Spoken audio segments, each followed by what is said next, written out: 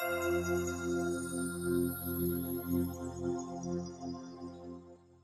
everyone, Kareem Rae here, and today I have Oliver White on with us. Hey Oliver, how's it going? Doing well, man. How about yourself? I'm doing good, thanks. I want to say thank you for joining us today, and I'm very excited to do this interview with you. So before we get started, can you introduce yourself to the viewers? Absolutely. My name is Oliver White. I'm an ex-pro soccer player, retired in 2020. But before that, I spent around 4 years playing pro. My first 2 seasons was in Australia, playing in the MPL Victoria, the second division below the A-League. Then I spent a year playing the USL in the US. Spent some time with Memphis 901 in the USL Championship, and then went on loan temporarily to Forward Madison in USL League One in Madison, Wisconsin.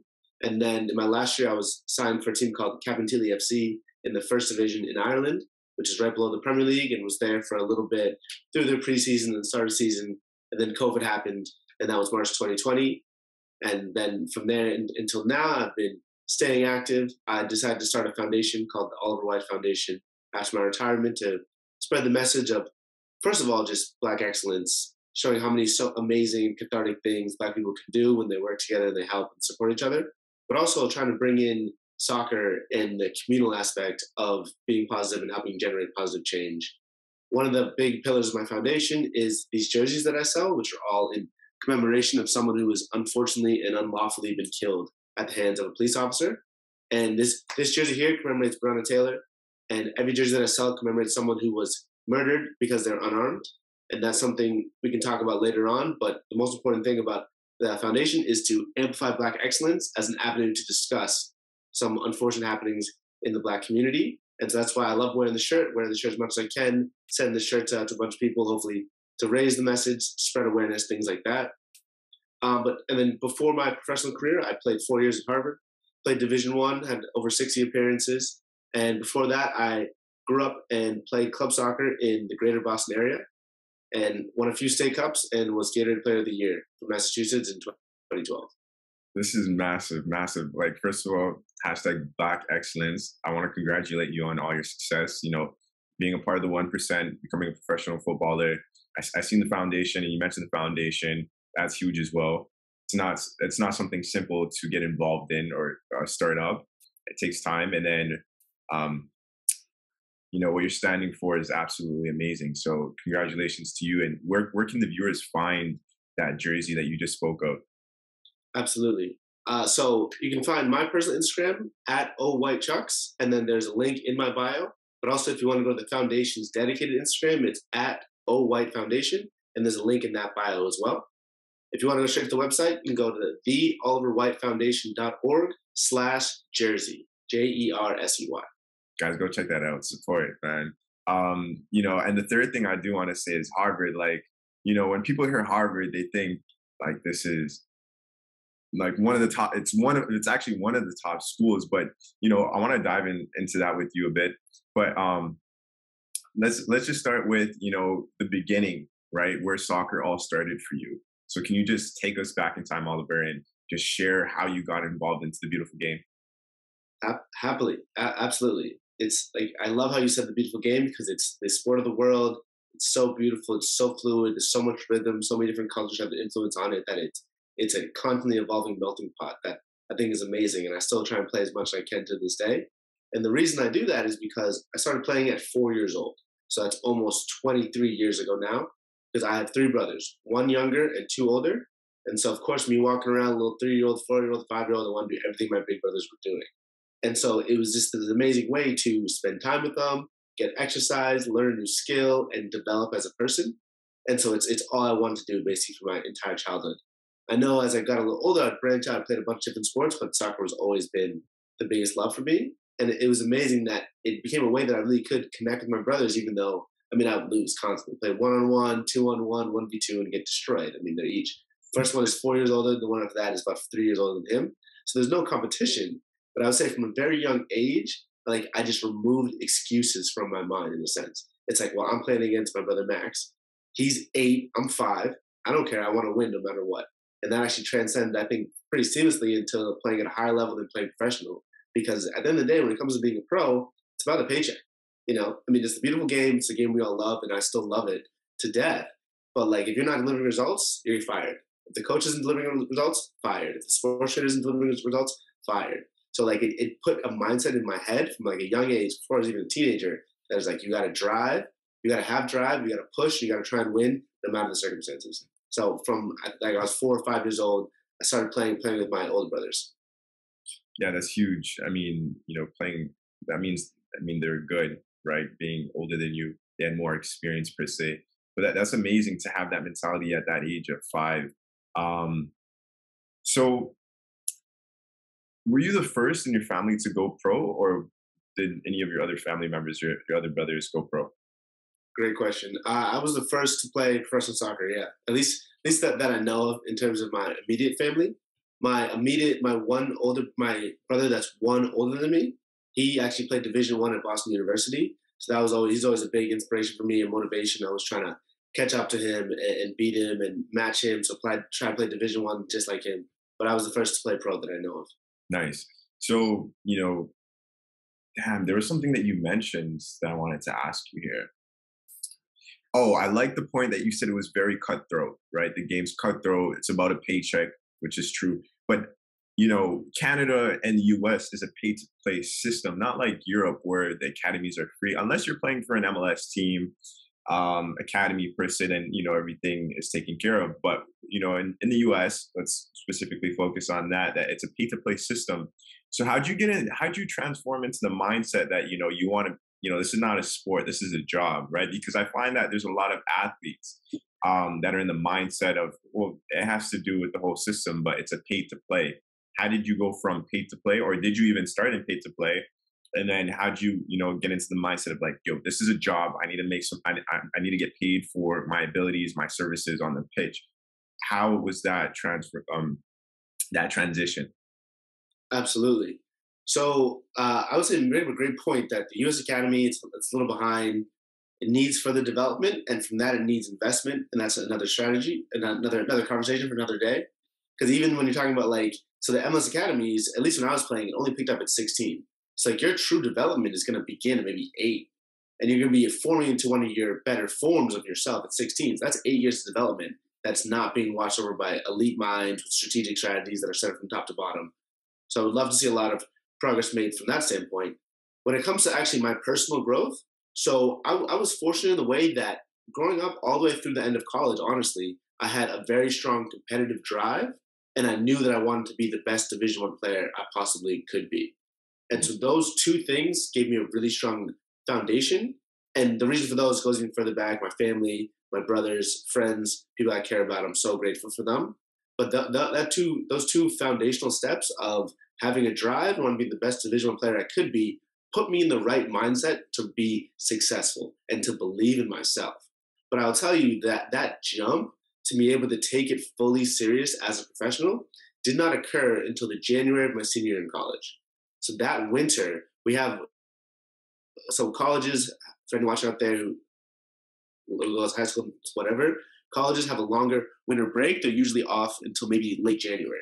So every year I knew I would try to train in the US, but that final 4th year I had an opportunity to actually go train with a team called St. Patrick's Athletic in Dublin, Ireland. And I went there for about 2.5 weeks. I knew I was going to come back, but it was like, let me kind of get my toe in the water, see what the program is like. Can I hack it? And the thing that I got there and really just changed everything was that from the moment you walk in, the coach, A, demands a lot of you, and B, basically disregards your age. Like there were kids who were 16, 17, 18 playing with the first team because they could do it. And there were guys who were 28, 29, 30, 31 also playing with the first team because they can do it, right? And so I'm a senior, so I'm 21 at that point, and it's just like, wow. First of all, I thought I was good. These kids are nasty. These kids are nasty. They have less support when it comes to the nice facilities, nice equipment, things like that, but they have that drive. So right away, that flipped a switch. And then the disregarding of age, I was like, okay, I'm 21, I feel like a young kid. I'm not that young. Coach, from the day one, it's like, all right, you're producing results or you're not. There's plenty of other teams in Ireland that are amateur teams, semi-professional teams, and they'll kick you down the ladder to those like in a heartbeat because they don't have time. Similar to how it's such a beautiful game that's so widespread across the world, all the good that comes from that also means that there are millions of players that will jump in and take your spot for less money in half a second. So that experience in the winter of, I guess it would have been winter of 2016, was like, okay, this turned the switch for me. And one, it was like, A, I got to set up my seriousness. But B, it gave me confidence. I was like, okay, I can play with these guys, but I got to be a little bit better. I got to keep improving, but I know I can do it. Yeah, the great points. So can we share the blueprint? So, did you start off in house league rep? You finished high school, went to was it college you went to, and then Harvard? Can you just blaze the trail of like steps that you took that led you to pro? Absolutely. So starting off, 4 years old, played just in town, whatever rec league is on the yellow team, playing the blue team, orange team, whatever. So that's 4 years old through maybe like 8, 9, 10. 10 years old, played travel league for a few years. I joined my first club team in sixth grade. So I think that's 11. And so that is club, but it's not, it wasn't academy. Academy didn't exist at that point, but it was Maple. So Massachusetts area Premier League soccer, something like that. But you just played other club teams, and that was a pay to play system. And that was for a team called FC Bolts. And then played club through college. So through the end of high school, leading into college. And also so I ended up going to a prep school that's known for athletics in a way. So I went to a prep school for athletics, for soccer, freshman year through senior year. So 8 years of club, 4 years of club and high school at the same time. Then went to college. Every summer in college, I played on either a PDL team or a college league team for those summers. And then that took me to senior year of college. January of senior year, I went to St. Patrick's Athletic in Dublin, came back, trained with the Harvard team again through the spring as a senior. That summer, actually went back to St. Patrick's Athletic. I performed well enough that past January to be invited over the summer for a trial. Played relatively well, and then so that was from early June. I had about a 1 month trial to like early July, and then ended up pulling my quad, unfortunately. From there, I had to take a step back. I stayed in Europe to see if I could like scrounge up any other opportunities, but it was a lot of rehab, a lot of fitness, a lot of getting back to where I thought it was. After about 3 weeks of injury, I got an opportunity to fly to a team in Finland. Played there, about 35 minutes in, pulled the quad again. It was done. I thought my career was over, so I had to fly home and just reset. I kept training and going to combines, but like I actually got a full-time job working at that point. And it's not the thing that I want to emphasize that it's very easy to encounter setbacks on this journey if you want to become a professional player. So many people get pushed back. And it's not about accepting the setbacks as final. It's about working through the setbacks and finding a solution to help you get forward again. So I got a full-time job, but I mean, I didn't make excuses. I just trained in the morning for work. I trained after work. Okay. So that was the full fall of 2016. 2017, January, I got an opportunity to go to Australia. Went down there, scored 11 goals in my first season. And then from there, it took off a little bit. Yeah, I mean, and that takes discipline, focus. Where does that come from for you? Does it come from your family? Was it just, something that, you developed by yourself? How did you come across discipline and focus? Absolutely. I think family is a big part. Seeing the people in my family, I have a lot of great role models that have been set before me, and they're great because they found something that they're really good at and they allow their passion to push them. Mm. And so that was me with soccer. I knew I loved it from the very beginning, and I allowed that passion to make me not care I was getting up at 6 in the morning to go work out, make me not care I was giving up Friday night parties to go work out, track practice, train, travel to a tournament, play a game, things like that. So that passion helps you keep the focus. But in terms of keeping the dedication going as well, that I think came from my competitive spirit, just knowing that there's so much I wanted to achieve, whether it's an actual achievement like winning a game or to achieve like knowing I can step my game up, I can get my touch a little bit cleaner, I can shoot better with my left foot. And so that drive pushed me to keep becoming the better version of myself. So that coupled with the passion came together along with the great support system, thankfully, from my parents and my brother and someone who he doesn't even know how much he pushed me, but me pushing to try and be as good as my brother helped me so much as well. So it's all about making it all work within the system that's kind of set for you and understand, use your passion to push you, use your competitive edge to commit you. Yeah, shout out to the family. So I think this is pretty interesting. So you mentioned prep school. I've never been personally to prep school. So at what age did you go into prep school, and what benefits come from going to a prep school, and experiences do you get that are unique or yeah, unique is the word I'm looking for, that Absolutely. comes from going. Okay. Absolutely. So the prep school I went to was pretty relatively known for recruiting athletes or having good athletics. So off the bat, that's probably the biggest benefit. Because when I was going through my recruiting process to go to college, they know that I'm coming from a school that athletically prepares you to play at the next level, but also educationally prepares you to balance academics and athletics, and also educationally prepares you because their goal is to send students to college in order to succeed. So it has somewhat of a collegiate mentality. It's a little bit different than other schools because they sometimes have AP courses, which are college equivalent courses. They have college prep people. They also have certain advisors that are used to speaking to athletes and helping them get to the next level. So that is one, well, that's a combination of very important things that I think the school does very well. In terms of the age, so that's freshman year through senior year of high school, 4 years. So you graduate at 18, so you go at around 14, 15. So in terms of making that experience so unique and beneficial, it's first of all knowing that the system there is in place to help you move along. And even though it's not perfect, every system has shortfalls. Some people fall through the cracks. Not every athlete comes in and makes it to the next level.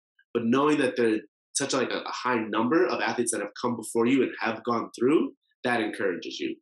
And then the second thing I would say is that because these schools are technically not supposed to recruit, but the name recruits for themselves, the connections recruit, even though the coach isn't offering a scholarship in high school per se, the coach has coached many good players, so he knows the good players, he knows his friends of the good players, and his name moves in front of him, so that effectively recruits.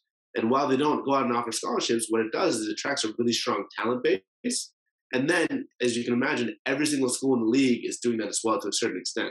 So another layer of that is when people knew I was coming from the school, which is called Noble and Greeno, they knew I was getting prepared educationally, physically, athletically, but also playing competition from other schools at a very high level. That's solid. Wow, I really see the value in that. And did you know, like, when you're graduating, you're at 18, did you know that, all right, I'm going to go to college and then Harvard? Was that in the blueprint? Was that in the plan? Or did those things just fall into place as soon as, all right, you knew what your next step was wait, actually, first of all, did you know your next step was to go to college and then Harvard? Or how did that like all come together is basically the question. For sure. So I was fortunate enough. A lot of people, when it comes to Division One, you get recruited. So I went straight from high school to Harvard. Mm. Some people go stop in the way, go to JUCO, intermediary school, things like that. But I knew. So after my junior year of college, I committed to Harvard, and I had my letter of intent. So I basically knew I was going to get in.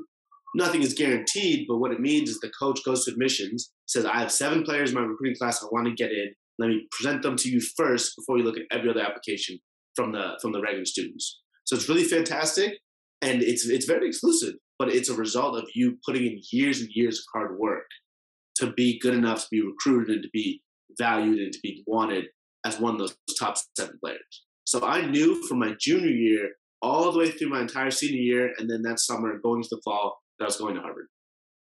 Absolutely. I mean, that's a huge accomplishment.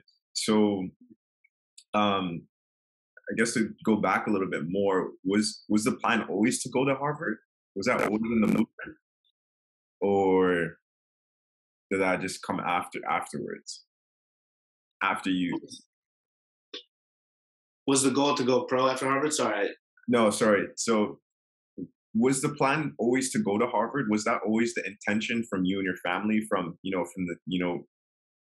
going to prep? Was it, Gotcha. yeah, that's the question. Did you always know from prep, like, this is the goal that I want to go to college and then Harvard? Or how did it all come about? I'm trying to right now, what I'm trying to share is, was the intention always there, or did it just come along the journey? Absolutely. Great question. The intention was always to go to prep school because I knew it would prepare me to go to college. And the goal was to go to a Division One college because it has a competitive nature. It's like I want to achieve at the highest level possible. It Mm. wasn't entirely Harvard. I always knew, like, growing up in Boston, it's a great school. Would love to go there. But BC is also a great school. Really wanted to go there as well. So it was never like one school was the end all be all. But Got it. that prep, like exactly like I was saying, is I wanted to be prepared to play Division One, but also face the academic rigor that comes with being an athlete and a student at a Division One school. So the prep was to prepare myself for all those things altogether. When it came to getting recruited, I actually didn't get a letter from Harvard till like I think February, of my junior year. And when I got it, I was like, okay, great, this is awesome. Probably not going to go there. Like my grades aren't good enough, this, that, whatever. And then, but I kept going on the recruiting process, kept entertaining it. The coach really liked me. And it turned out that I really fit his plans. He wanted a striker that could drop deep a little bit as well and link the play. And that's what ended up working out, which I'm so grateful for. And so I say all this to kind of give the advice that in hindsight, it's so easy to look back and say, okay, I should have planned to go to Harvard the whole time. But when you're in the process, you have no idea how it's going to happen. So you really need to have an open mind, respect all the possible opportunities, and have the optimism that maybe it could turn out better than you could ever imagine. And then 3, just respect. Like every coach that emailed me, even if I was like, I definitely don't want to go to their school, I'm going to email them back, get information about the program, and know that like it's such an honor for coaches to have reached you, searched out your contact information, watched your video, and reached out directly like, hey, we really like you. And it's something that should never be taken for granted because you get past the game, people who don't quite make it, people who are 10, 20 years removed, it's very rare people are going to search you out. Like, hey, I really like your game. I really like how you presented in those meetings. I really like how you shook my hand at the door. Like it doesn't work like that. Sports are so different that you really should just appreciate every opportunity that comes your way and have the open-mindedness to think that maybe it could work out. And by casting the wide net, being open to a lot of interactions that come to you, then you really will see the best of people. Because when you give them respect, the coach will give you respect back for the most part. And then you'll be able to pick, okay, now the respect is out of the way. Every coach that was not really that hot on me, I'm pushing it to the side because it wasn't a lot of respect. But now I know the ones that really like me, then I can take that off the list and move down to my next criteria of, do they play the right formation? Is it in a state that I want to go to school? Does it have a major I really like? Do I get along well with the coach? Do I get along well with the teammates? Things like that. Amazing.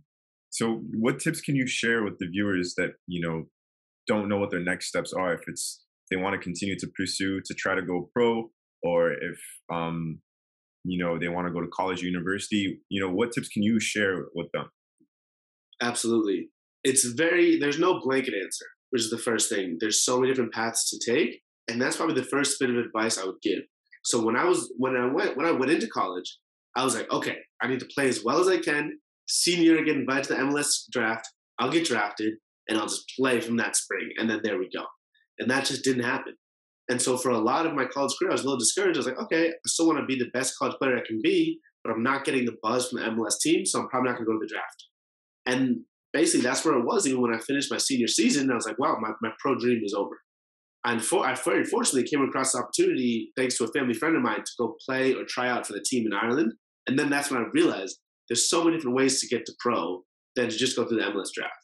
Like if someone only wants to be a pro to be in the MLS, they're probably not doing it for the right reasons. They kind of just want to be famous. They want to go viral on Instagram. The reason I wanted to go pro is because soccer meant so much to me that I wanted to be in a position where I could make soccer my main focus. I could make that my main paycheck. And even though I didn't make that much money, I knew as long as I was taking care of what I had to on the soccer field, then I was going to be happy because that was my life, that was my job, and that was my paycheck, which was fantastic. So the first piece of advice I'll give is that there's so many different ways to go pro, but also you have to know you want to go pro for the right reasons. So that's the highest level. If you have the commitment, you can do it for sure. But you got to be able to accept the setbacks, adjust your life. I might have to work a full-time job while training. I used to drive down to Connecticut to go to combines in October and November, play in a bubble, but still be freezing. And I was like, I don't care. I've given up my entire weekend to do this, and I would do it again. So that's going pro. In terms of going to college, have conversations with people who are wise. They don't have to be specifically college athletes or college advisors, but talk about what's important to you. See what schools fit that profile, whether it's location, whether it's type of school, whether it's Division I, whether it's Division III, things like that. See what fits that profile and then cast a wide net because you're only going to go through a process like that once in your life, maybe twice if you go to graduate school. And you're going to feel kind of bad if you look back and like, all right, I only had 2 schools on my list. I only got into one and I went to that one school. It's like, well, there are over 210 Division I college programs, probably at least 200 Division III college programs. That's only in the US. There are college programs in Canada and a bunch of other countries. So like, I think it's easier for me to have done in the moment and to look back on it because I love soccer so much that I was like, I'll go anywhere it'll take me to play. And I know for some people, they love soccer just as much as I do, but maybe success has come easier to them their whole life. So they're used to going straight into the first team. They're just going straight to the MLS draft, things like that. And that's amazing. I take nothing away from it, but that is not the norm. That as you get higher and higher, there's more people wanting to get in, and there's less people that actually get in. So I would say be open-minded, cast your wide net, treat people with respect, because you'll see right away who treats you with respect back. Right. And then taking it even one step further or back before that, when it comes to high school, recruiting is so different now, but I hate to say it, it's a lot about buzz. You got to be good. You got to score your goals, clear your headers, clean sheets, things like that. That's step number one. But step number two, the name of the game is to have that buzz and have that recognition. Now, you don't need to sell out and do 6,000 step overs and barely score the goal on the field. Like, let's be pragmatic. But still, it is about a little bit of buzz, and you'll find the more people that are aware of your recruiting journey, then it can create interest and attention from other possible schools, possible coaches. And then again, you're still treating everyone with respect, but you build the most buzz, and then you can see what really is there for you. What is an actual opportunity? I would love to give more specific advice if people want to talk to me or DM me on Instagram. I'm happy to, but in terms of just broad stuff, that's what I would say, because everyone's path is going to be a little bit different. Yeah, I mean, can you just tell the viewers again your Instagram so they know where to reach you?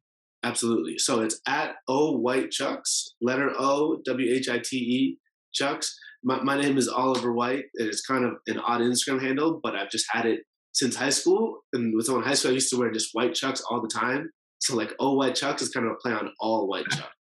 Yeah. It's been so long, I just can't change it at this point. Absolutely. Yeah. I mean, again, great tips. I love the amount of detail that you're giving, and the way you articulate yourself is great. I was going to ask you where does that come from, but that's off topic. So let's dive in a little bit into Harvard. I don't want to get too deep into it. What's the Harvard experience like, right? Because when I hear Harvard and I think about it, it's just like this massive thing, right? Like even after this interview, I want to go look at the website, see the facilities, just check it out, because in my mind, how it's been marketed and from everything that you hear, it's obviously an amazing school. You've been there yourself. You've played for their team. Let's hear it from you, the man himself, Oliver White. Let's hear about it. Let's hear about it, man. I'm excited to hear about this. Absolutely. Harvard is intense. I will not lie to you about that. They expect a lot of you in the classroom. That's before you even get on the field, right? And of course, it teaches you a lot of how to understand yourself, manage your time, and pick out your goals early. Because if you go in the first year like, oh, I'll do this, do that, whatever, like people might do at other colleges, you're just going to be blown away. It's like, wow, if I don't even like the subject material, I'm not going to try hard in class. And so from day one, it's like you're thrown in the deep end, which is part of the reason why the admissions process is so rigorous. They want to get candidates and students who will succeed.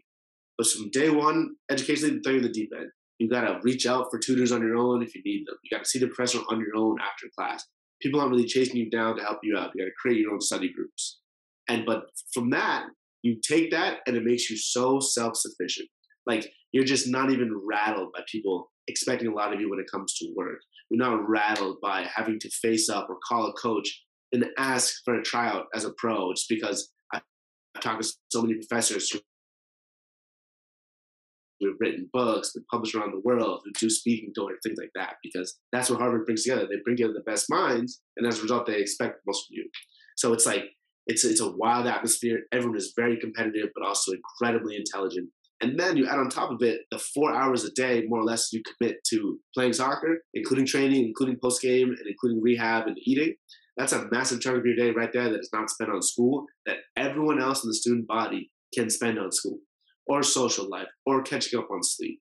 So then from there, like halfway through my freshman season, so like a month or two into the first semester, like your time management skills are unlocked, because it's so necessary that you're like, all right, I gotta do this, I gotta plan this out and move like that. So like it's a pressure cooker, but you come out of it so strong and prepared that it's all worth it. And there are plenty of people who go in and actually they want to do it in 5 years. They want to take a year off, they want to take 2 years off. And I actually would completely encourage that. Because what it does is it teaches you not only to be able to take a break, take a breath, and reflect and be like, okay, I got into Harvard, I'm still meaning to be here. But at this point in my life, I want to take a second step back so I can come back even stronger. And that's something I think will apply to so many other things than just school. I mean, soccer more than anything. If you're going on a losing streak, you got to change it up. you got to take a break, maybe take a day off, do something different. And then when you come back, your head is a little fresher, a little more clear, and you can really attack it with the conviction that you know you should. So it's an intense experience, man, but it was very rewarding. Got it. So, what'd you major in? I majored in sociology, and then I got a secondary in African American history. Nice. And how is like the campus? Did you live on campus? I did, yeah. How how's Cool. like the architect, the facilities, the change rooms, the fields? How is all that? You know. Absolutely. It's very cool. So it's a city campus. It's in the city of Cambridge, which is just right next to Boston. And it's so awesome that there's certain parts of the campus that are fenced in and certain parts of the campus that are on their own. And the way that it makes it seem, I don't know if this is for sure, but it's like school was there before a lot of the city was there. So they built some of the roads and some of the office buildings kind of around it. Mm. That's why some parts feel really close together and some are kind of spread out. But it's fantastic because it helps you explore and learn about Cambridge through the campus and also through the city at the same time. One thing that was really cool is so there's the Charles River goes through the campus, and the north side of the Charles River has all like the education stuff in the buildings. The south side has all the athletics. So when you cross the river, it's like a mental switch. Sorry, there's a siren in the background. But it's like a mental switch. It's like, all right, I'm going over the bridge, I'm biking, walking, whatever. Now it's time to really get to work. Now it's time to play soccer and be the best I can be. I love the facilities. We had a grass field and a turf field, indoor workouts, and a tennis building workout that was a little more plyo and body weight. And then we had a really nice locker room, all wood lockers, boot room, TV, couches, showers, all that stuff.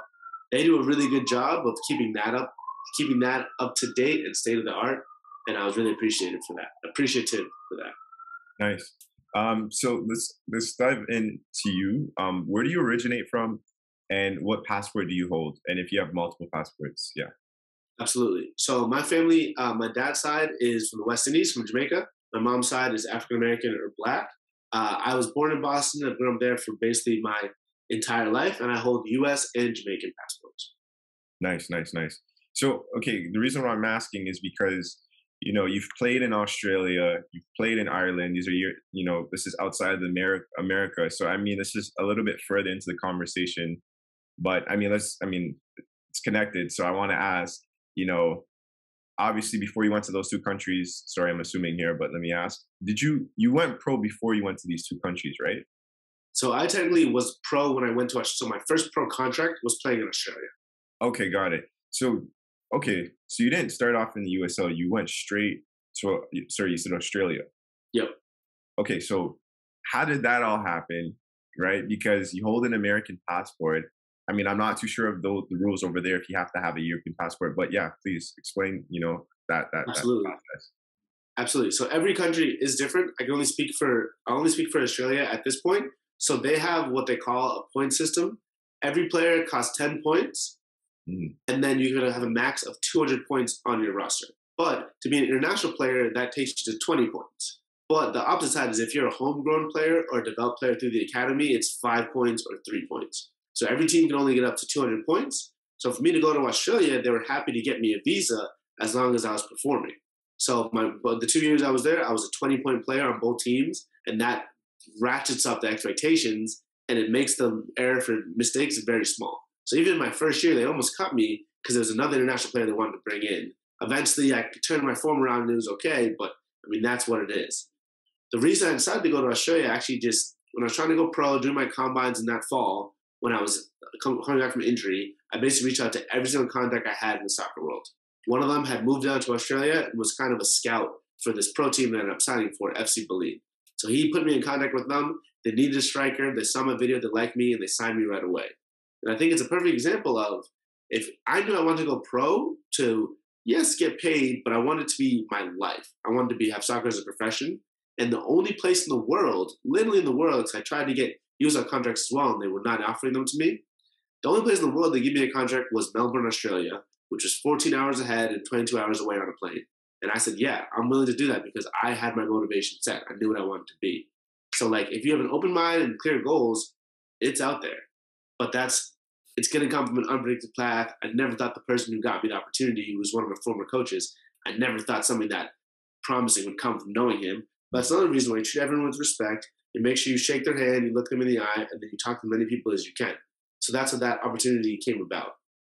In terms of having like multiple passports, so my dad is Jamaican. It's something that I identify with. I was born and raised in America though, so I'm more American than Jamaican, as you can also hear from my voice. But I know the reason I had the passport, thing like that, is so I could set clear goals in my mind.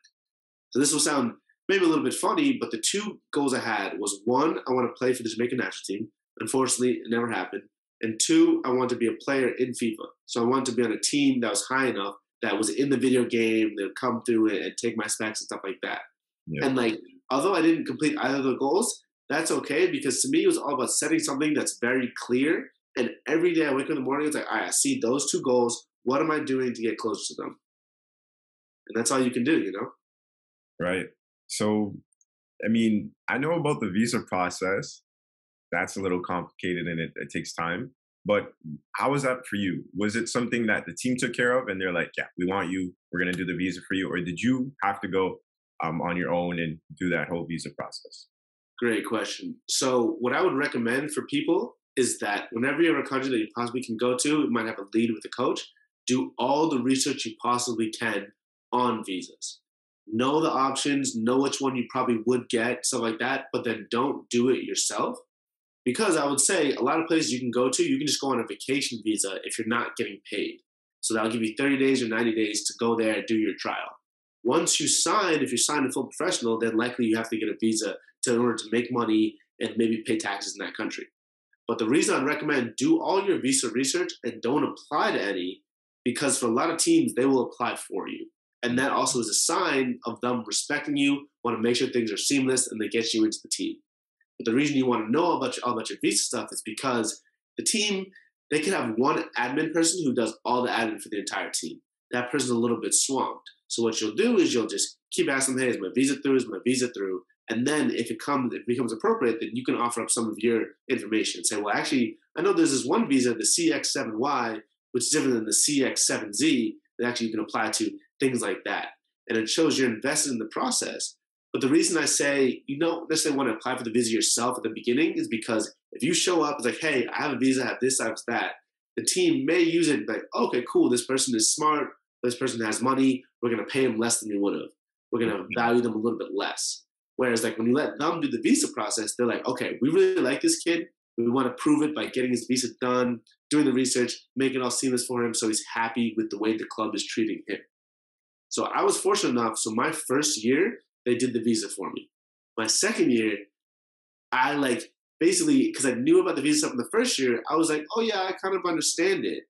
And then they're like, oh, you understand it? You got it. You just do it and we'll give you the money, which worked out. But like, I would have much rather them to just do it and then I wouldn't have had to deal with the money at all. You know what I'm saying? So that's why it's valuable to know the process, but you have to be a little bit cautious. Like, well, hopefully they can do it for me and I'm willing to give any advice I have. Yeah, I mean, I know about the visa process myself. I love the point that you shared about, you know, that respect, right? You know, because I've had the disrespect. So I know what that side is. I never got the respect side yet.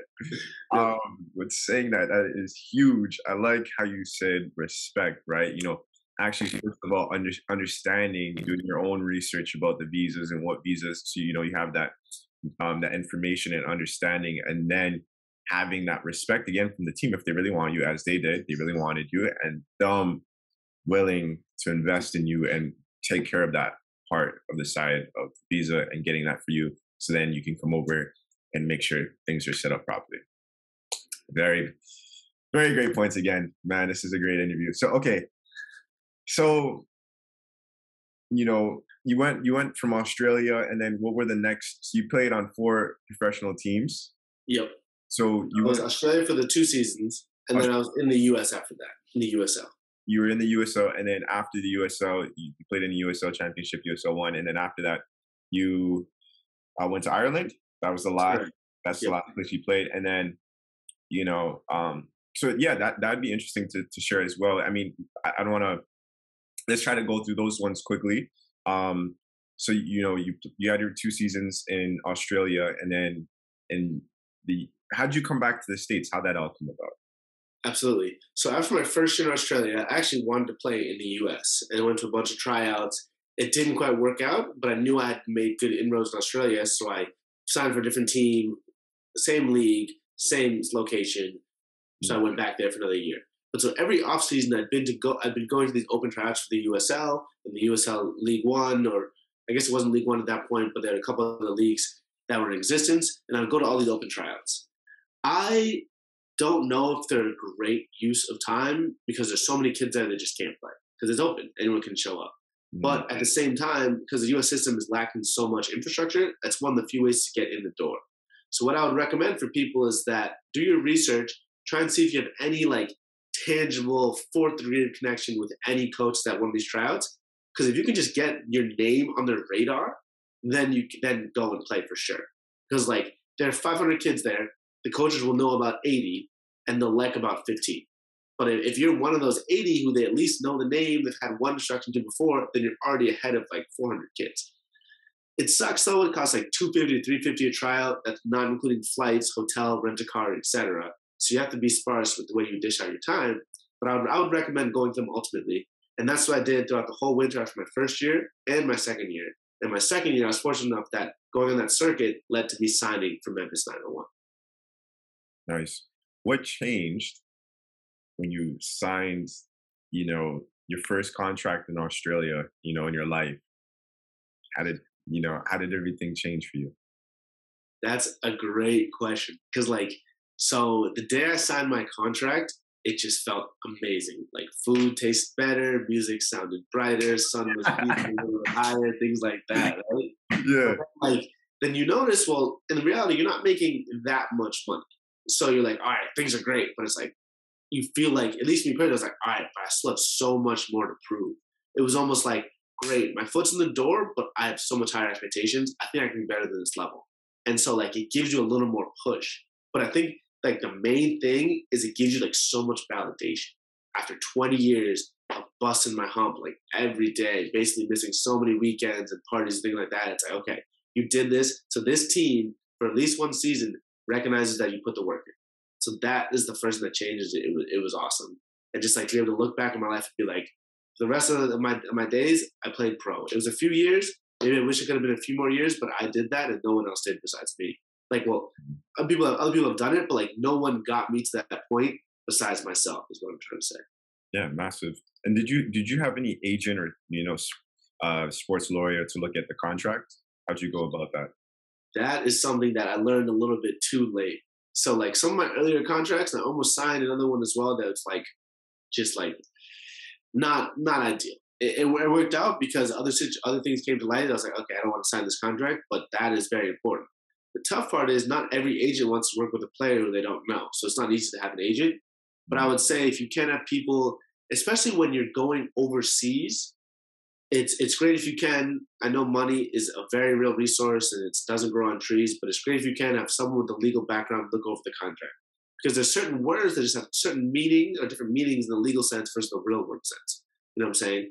So I almost signed a contract to go play in Lithuania that would give the agent power of attorney over me. And me reading that as a person, I was like, yeah, that makes sense. He's going to be my agent. It's going to be my legal representation, power of attorney. Good. But in the legal world, that means they can sign for you. They have complete signing power, is power of attorney. And I didn't know that until I showed a friend of my dad's who is a lawyer. And he was like, no matter what you do, don't sign it. I'm sorry. I know you really want this, but don't sign it. And thankfully I did. And I told the person about it. And then we kind of kept working it out. And then I got another opportunity to go somewhere else, so it didn't really matter.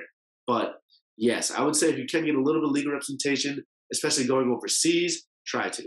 In the US, it's not as important because a lot of collective bargaining agreements in the leagues, and now there's a new CBA for the USL, which is really cool. But definitely if you can get a legal help, just look at it even once. I actually did have an agent. I didn't really sign for him per se, but the way the USL kind of works is that a lot of agents will have maybe half the roster is fully signed to them, and half the roster is just their network of players who they know and they like and they respect. So if they get a call from a coach that says, hey, I want a kid to play center mid, and then the agent goes, oh, I know a kid named Damani who's not officially signed to him or whatever, but it's yeah, he's a good player, then I'll put him in contact with a coach, and then that player would sign for them. So when I signed for Memphis, the agent I was working with had good contacts with the team, and then I signed for him after I signed for the team. But people always think, oh yeah, you have a super agent like Scott Boras or Mino Raiola. Those guys, they sign with the agent before they sign with the team, but it doesn't quite work that way. Got it. So you mentioned your dad's friend was a lawyer and he looked over at the contract and told you not to sign it. What kind of lawyer is he? Is he a contract lawyer, immigration lawyer? He actually is just a contract lawyer, but he has a lot of background in soccer because he used to play major indoor soccer league back in the day. Shout out Steve Gaines, he's a really, really good friend now. I'm really happy that he helped me through that situation. And so he has soccer expertise, but he's not an agent. You know what I'm saying? Okay, got it. Yeah, that's awesome. Shout out to him. And then, I mean, to close out, I guess, towards the, well, not close out, but towards the end, where has soccer led you now? Because, talk about the nonprofit foundation, Really. I mean, before that, I guess, sorry, not to say I guess, but before that, where has soccer led you now? Absolutely. Well, soccer definitely led me to the nonprofit foundation. I mean, everything I try to do, I try to make it a true expression of myself, which is why the jersey tries to look like a soccer jersey. You know what I'm saying? But also, it brings in the representation, brings in commemoration of Black lives that were lost too soon. So, like, even the courage to have to blend all that together, it comes from soccer. It comes from being on the field and trying new tricks, trying to slide a pass into somewhere where maybe it'll work, maybe it won't. That boldness, that creativity, that audacity comes from soccer. That's affected so many parts of my life. Another part of it is that I feel like such a more complete person from having traveled the world. And I only would have had the opportunity playing soccer and being willing to take that risk.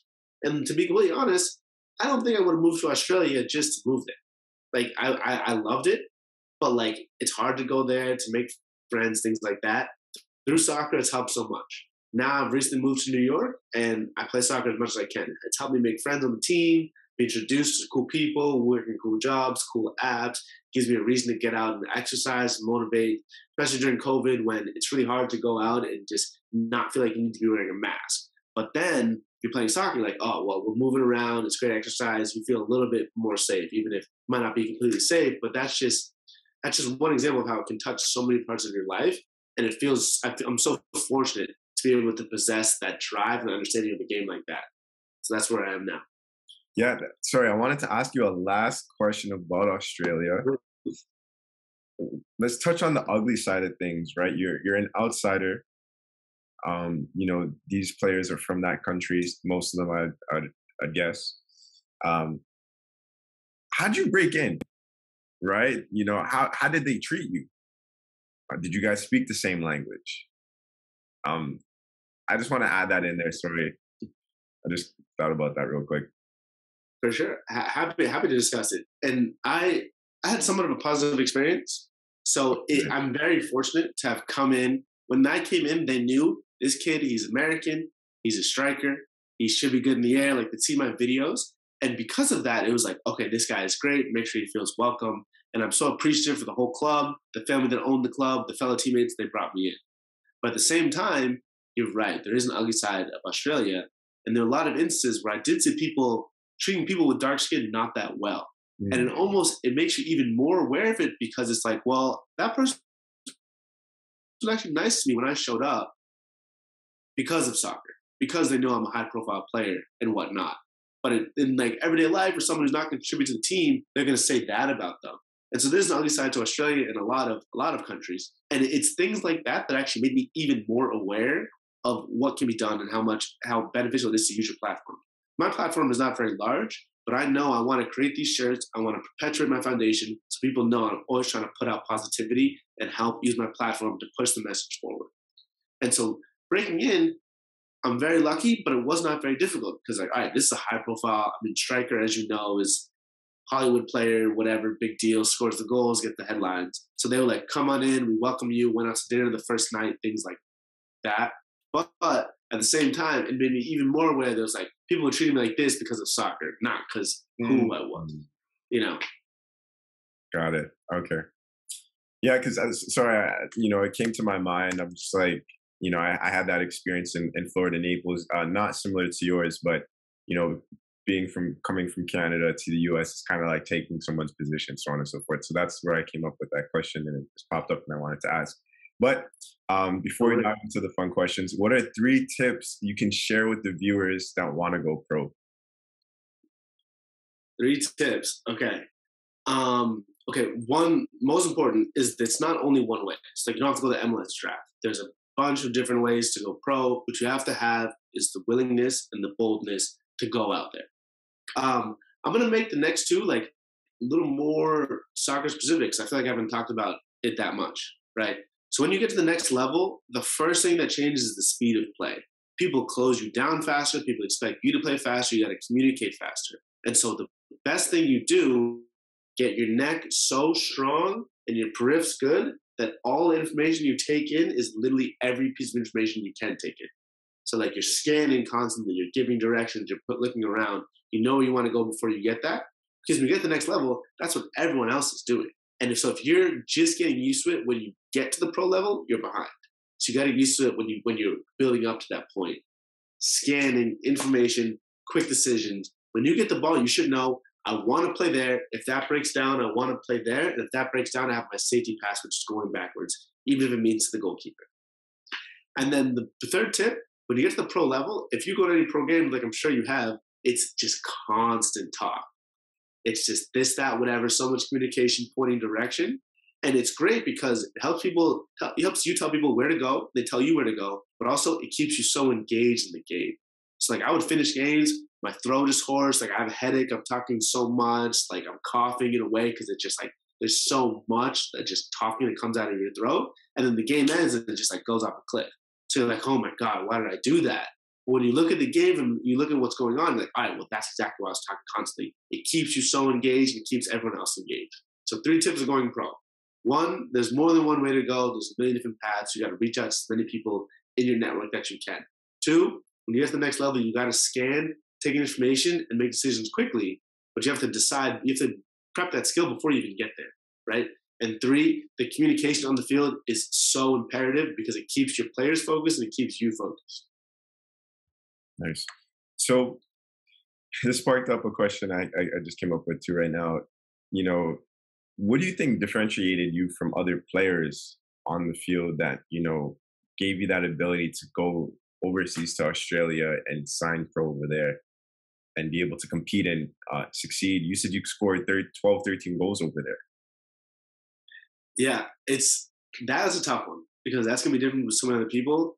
I mean, the short answer is I knew. So since going to college, I was like, okay, I feel like I'm a big player. I wanted the MLS draft invite. I wanted to be one of the well-known faces in college soccer. And I felt like I almost underachieved and I had so much left in the tank. It's like, all right, I'm dying to prove myself. I want to keep going. Part of the reason why I was okay going to Australia, part of the reason why it was so clear to me, I wanted to play pro for certain reasons. But it's going to be different for everyone, to be completely honest. Yeah. Okay, for sure. And last question before we go into the 13 fun questions. You talk about working really, really hard, right? As athletes, we got to work extremely hard. Some work harder than others. For you, what did you do to recover? Like, did you have a good system set up in place? Did you have a good habit flow of, after training, you're taking care of yourself, food-wise, mental health, just, your whole health?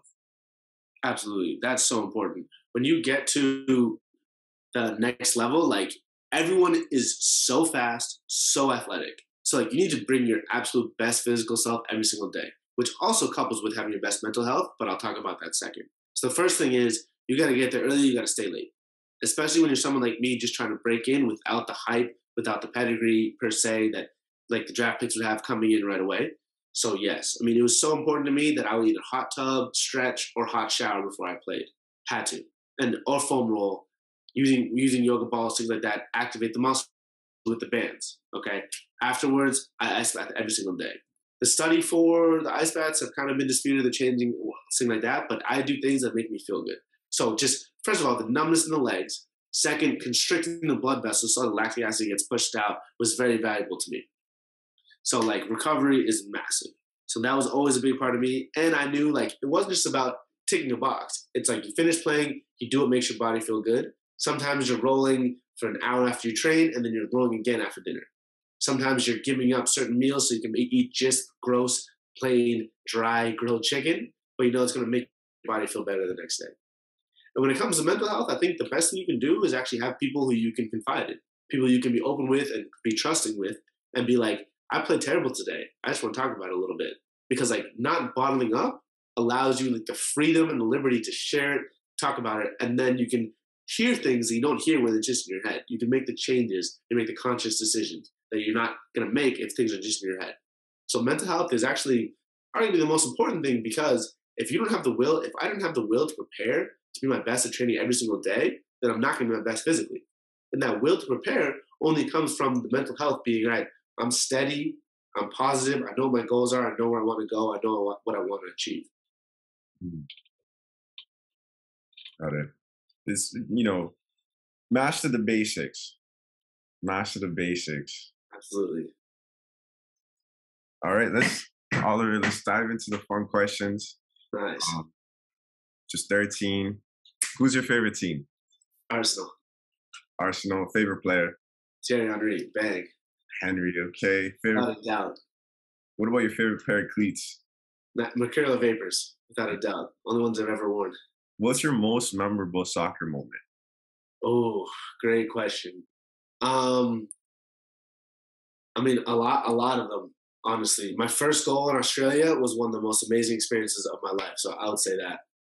Nice. What was it, that, when you're thinking about it right now, that was like, it was the most memorable moment of my life? For sure.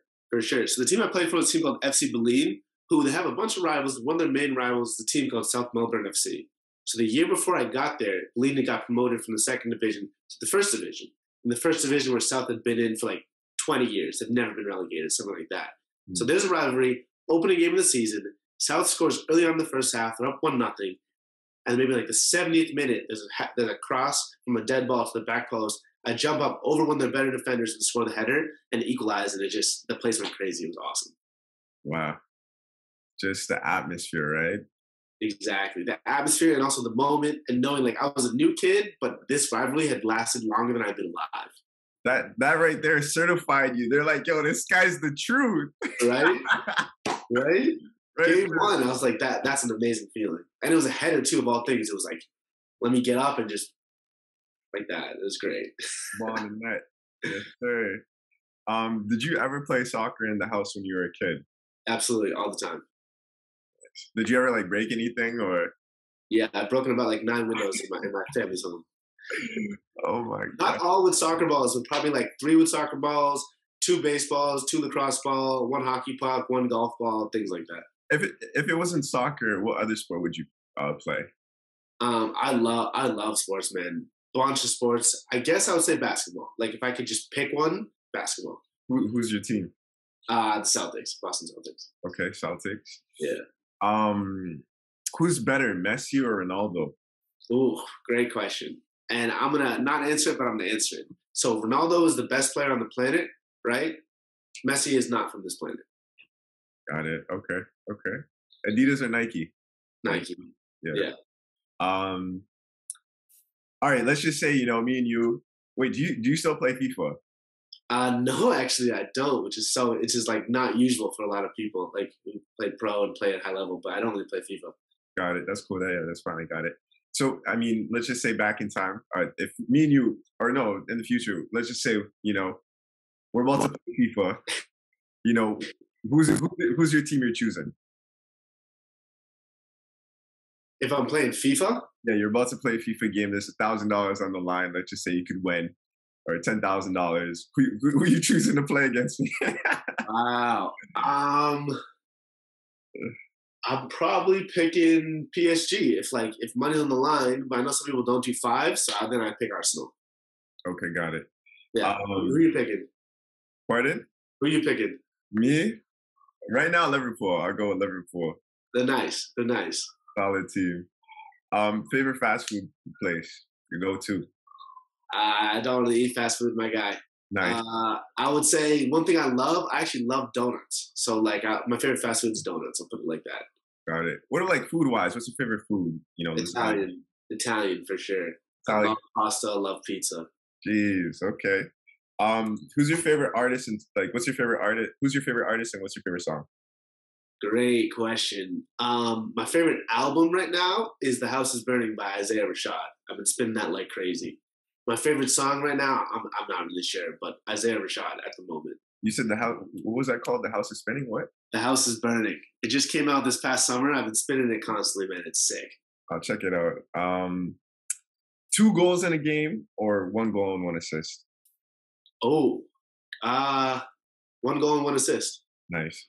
Would you rather score a free kick or a PK? It's the last 90 minute. You guys are tied 1-1. Are you scoring?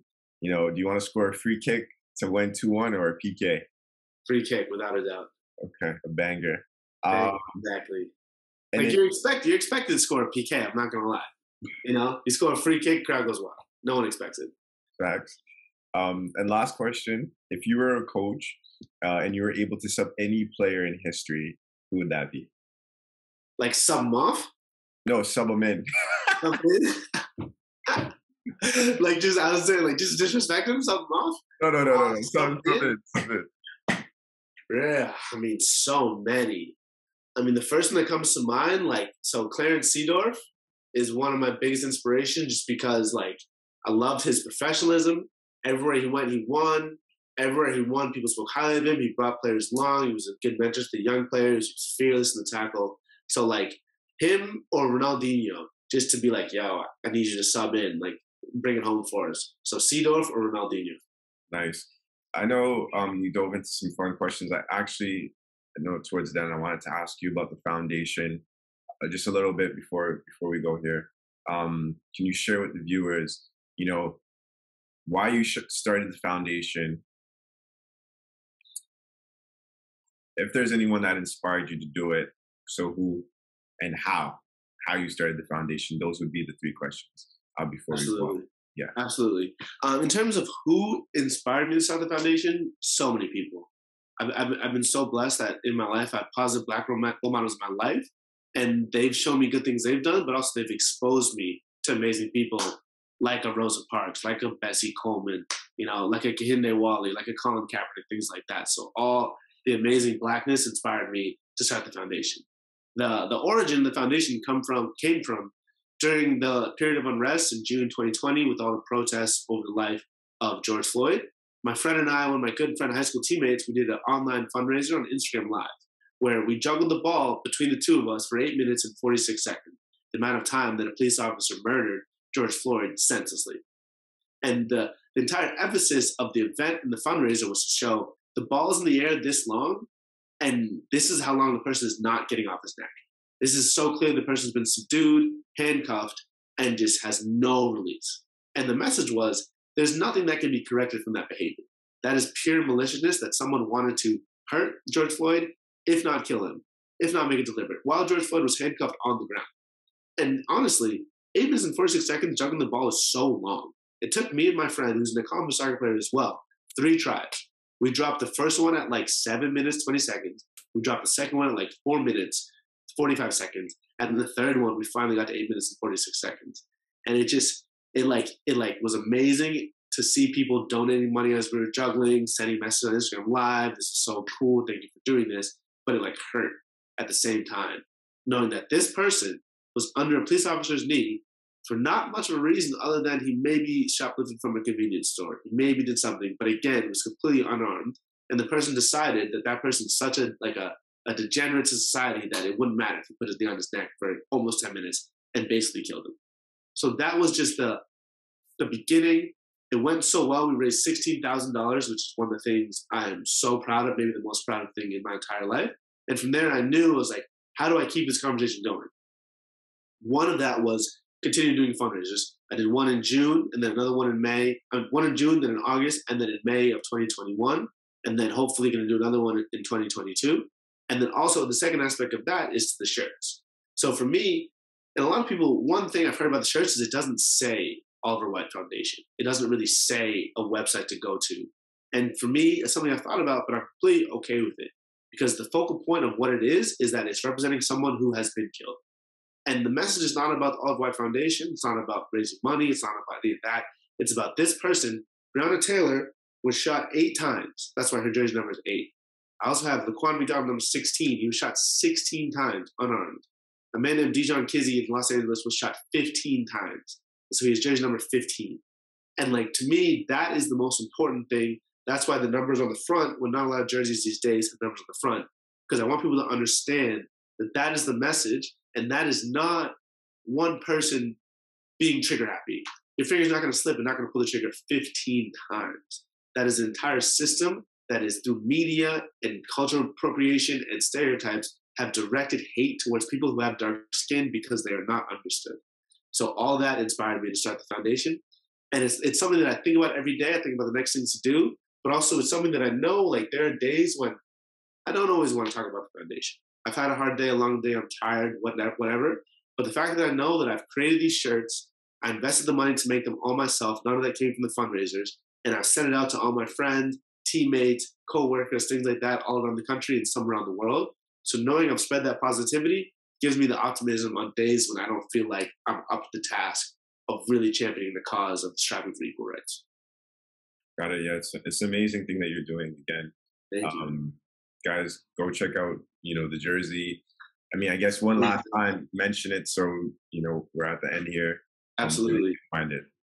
Absolutely. The Oliver White Foundation, here it's set up. The number is on the front is always the number of times that the victim on the back was shot while they were unarmed by a police officer. On the back, if you can see, it has the name, Breonna Taylor. They're all different for every jersey. This one on the front, this is the mascot, kind of a bandit type figure. The reason, the inspiration for that was because, as you may know, a lot of police forces in the United States were actually originally slave hunting groups or packs or militias. And the quote unquote order that they provided to the state and to the municipality led them into becoming police forces. Terrible history, but it's history itself that should be acknowledged and understood. And it can help people learn from that and go forward and know that there is a history of racism within police forces. Doesn't mean that every police officer out there is evil, but until you confront that history, not much is going to change. On the front, it says Fly Debonair. So obviously it's a play on Fly Emirates, but debonair is also, it's an adjective that means someone who's cool, who's suave, and it comes from French, meaning, in French, it means of good air. So the slogan is Fly Debonair. So it's kind of like, it's a wish well for someone, like be fly, be debonair, be cool, be suave, but also fly debonair, man, like travel well, be safe. Step light, I like that. Absolutely. So Oliver White Foundation, the website is theoliverwhitefoundation.org. The Instagram is @OWhiteFoundation. My personal Instagram, @OWhiteChucks. Awesome, guys. Go check that out. And Oliver, again, I just want to say, I appreciate you taking your time to do this interview with me and being on the One Soccer Nation podcast. This was absolutely amazing. Absolutely. Happy to do it. Like, another reason I love telling people my story so they know they can do it. I love putting my name out there so people can reach out to me if they want advice, if they want to hear what happened, because it's not like, well, for somewhat lack of trying, I didn't have a lot of people I could ask when I was trying to go into the pro game. So it wasn't as easy. Maybe it could have been easier. So if I can help one person, it makes me very happy. It's awesome. Thank you again. Yeah. Thank you, man. It was a joy to talk to you. Thanks for having me on. Awesome.